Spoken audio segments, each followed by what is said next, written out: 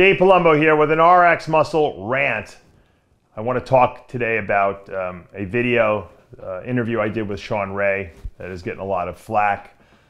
Shawn Ray had originally contacted me, last week or whatever it was, a couple days ago. I don't even remember how many days it is now. Everything's a blur after what happened with Shawn Roden and the terrible news, obviously. And he said to me, we got to do a video. We got to get together and do an interview and teach, the industry what to do and how to stay healthy. And I said, you know what, I'm all for that. Whatever my relationship is with Shawn, I agree 100% that we needed to sit down and hash this out so that people could, in their mind, make heads or tails about what's going on and maybe clarify some of the things they can do diagnostically for themselves so that they could prevent sudden death and all the different things that are going on in the industry.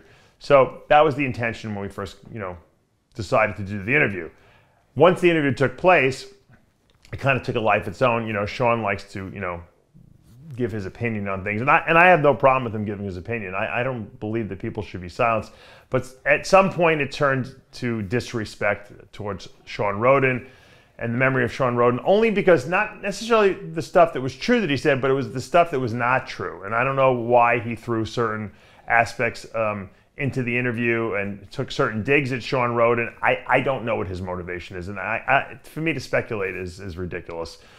But it was done. And it was hurtful enough to enough people out there that I decided, after having a conversation with my good friend Jimmy Mentis, who called me up and we were discussing the whole situation, and because I felt like the video was a good video in terms of information, but at the same time, I love Shawn Roden. I thought he was a great guy. I spent time with him. I've interviewed him innumerable times.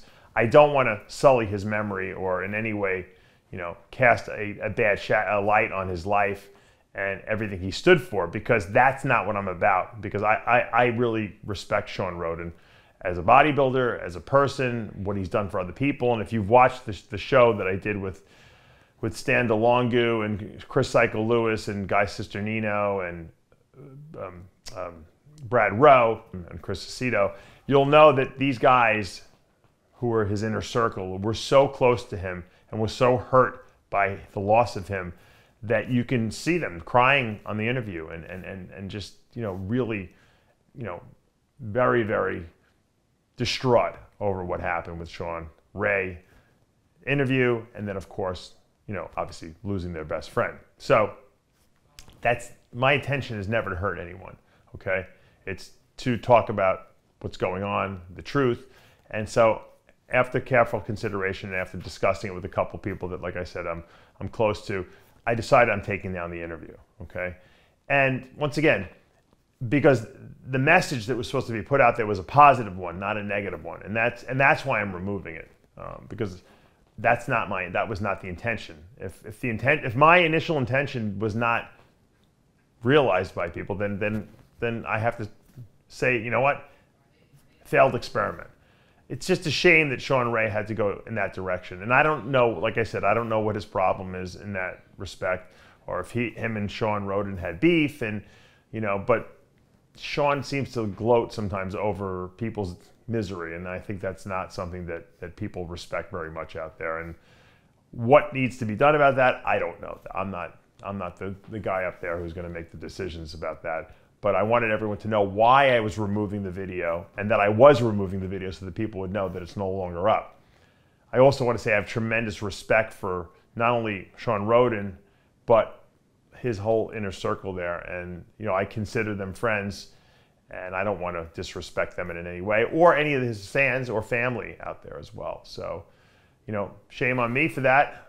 Once again, wasn't my intention, but sometimes things happen and it's out of your control. The only thing you can do is do the right thing. So that's why I'm doing it. And I've had other people reach out to me who are clients of mine and who are just, people who randomly email me for information all the time.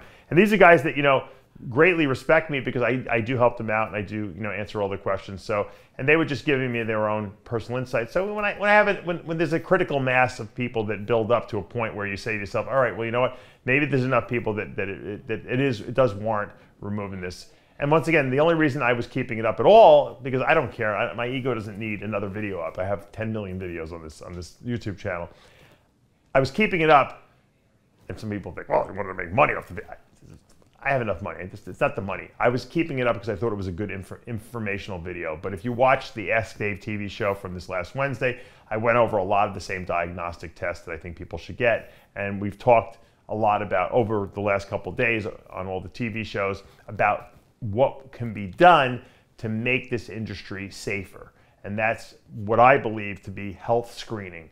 Mandatory health screening before you get your pro card at the beginning of every year, or at the end of every year, however you want to arrange it. Just basic tests that we know will rule out, sudden death. Cardiac CT scan, echocardiogram. Cardiac CT scan obviously is going to tell you if the coronary arteries are blocked. The echocardiogram is going to tell you how well your heart is pumping out blood and how efficient it is at that. Checking kidney function, blood pressure, hemoglobin A1C, which checks your blood sugars over 3 months. Just basic stuff that will give indicators of how the person's health is doing, not just short term, but on a long term basis as well. And then if we identify problems, we can fix them. Most stuff is fixable if you catch it early. Obviously, if you're in end stage kidney disease, you're not going to be fixing that. But most people who compete are not old guys, and they're people who have things that are happening and they're just not aware of it, or they don't want to know about it. This will put a speed bump in the way and slow people down at least once a year to pass this health screening and to find out what's going on in their body. So that was the message that I wanted to relay in that video, and I'm reiterating it here just to let you know that I'm going to keep saying it. I'm going to keep repeating it because it warrants being repeated until something is finally done. And these athletes understand that, yes, bodybuilding is awesome. I agree. Yes, I want to be huge and ripped. I can completely relate to that. I went through that as well. But it's not mutually exclusive from being healthy.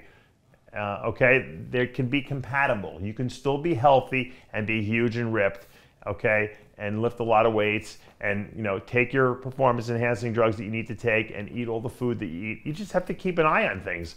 And when things get a little out of hand, you bring it back a little bit. Look, if you trained every day in the gym, right?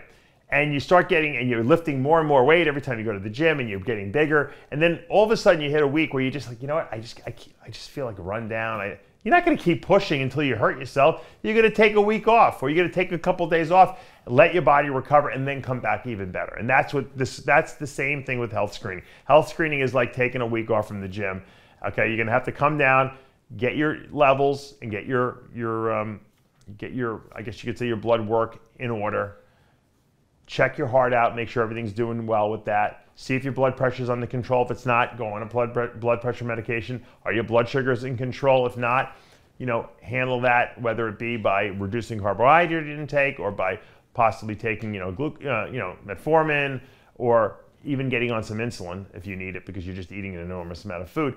These are things that now we corrected the problem, so now we're back to good health and we can continue on our journey to put more muscle on or to get ripped, depending on whatever the goal is. So, in summary of my rant here, it's really not a rant, it was an apology in a sense that I'm apologizing to people who were offended by the show. Once again, the message that I was trying to deliver, I re-delivered here, so that was good. And moving forward, as a community, we need to come together because it's very important, and that's what I was trying to stress in that interview as well, that we're all in agreement that bodybuilding can be healthy, okay, and it can be monitored, and that will reduce the risk of these problems. We also can't forget about COVID and COVID vaccines. Whether you decide to take a vaccine or not, that's entirely up to you. That's your decision. But understand that whether you get COVID or you take a vaccine, there is an increased possibility that you could have clotting issues, okay? And it's very simple to negate those clotting issues. You can take a very high potency fish oil supplement, I've said it before, at least 3 grams a day. That is going to help prevent clotting. Also, if you're on vitamin E and your multivitamin, that's also a natural anti-clotting agent. And I promise you, you probably will have very little likelihood of ever getting a clot if you can religiously remember to take that. I produce a product called Omegalize. You know, a lot of guys take that on a regular basis, and be absolutely sure when I tell you that you don't clot on this stuff, okay? And I've told stories in the last couple of days that, you know, I got surgery from Dr. Blau years ago on gynecomastia surgery. I was on fish oil and I almost bled to death because they couldn't stop the bleeding. When I got my shoulder replaced, the second shoulder, I had forgot to stop taking my supplements. I stopped at 6 days out, which you would think would still be enough. It's not. It's 2 weeks you got to stop. And I lost a lot of blood too, and I had to actually get a transfusion of 2 units of blood just because I lost so much, and they didn't understand why I was bleeding so much, because fish oil inhibits the clotting factors, and that's good. It's good as long as you're not getting surgery, you know what I mean? You'll still clot if you cut your finger. It's just going to take longer. But the point is that you're not going to throw clots in your microvascular circulation, in your brain or in your lungs or in your, you know, coronary arteries or in your kidneys, and that's going to obviously preserve your health, especially during these times when we don't know what's going on. At any moment, anyone can pick up COVID from anywhere. It's just, it's that haphazard. And so I implore you, just take these small little tidbits that I'm throwing you, these little bones, these little breadcrumbs, if you want to think about it from that perspective.